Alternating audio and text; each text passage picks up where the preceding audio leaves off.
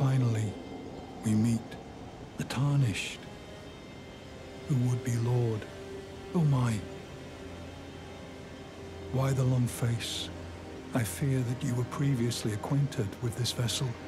Well, that is most unfortunate, for he is dead. As for his flesh, he gave it to me. Shabriri, I hope you can make your peace with that. You were about to sacrifice something precious, the life of a fair maiden, that you would toss into the fiery forge, only so that you may be lord. What a horrible thing to ponder.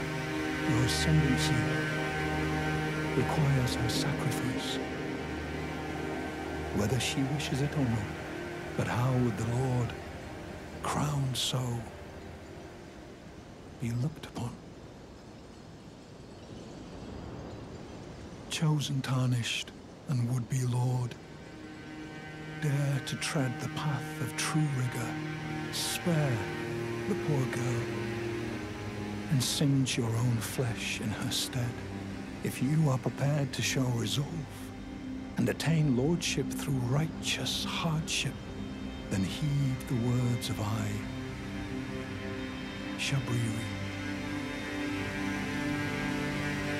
Chosen, tarnished, and would-be Lord,